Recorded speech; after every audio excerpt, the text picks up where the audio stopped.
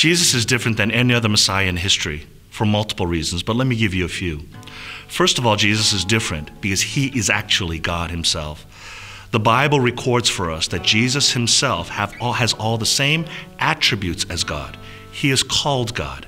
And then furthermore, he actually does the works of God, preeminently in dying for our sins and raising to glory. You see, unlike any other Messiah in history, Jesus was God and man, fully God, fully man. And yet as fully God, fully man, he lived our life that we could not live sinlessly. And yet he died on the cross to take our punishment that we deserve and was raised to glory. And that's why Jesus is unlike any other Messiah, because he's fully God, fully man, who died for our sins. And by believing in him, we have salvation. That's why Jesus is utterly unique and utterly beautiful.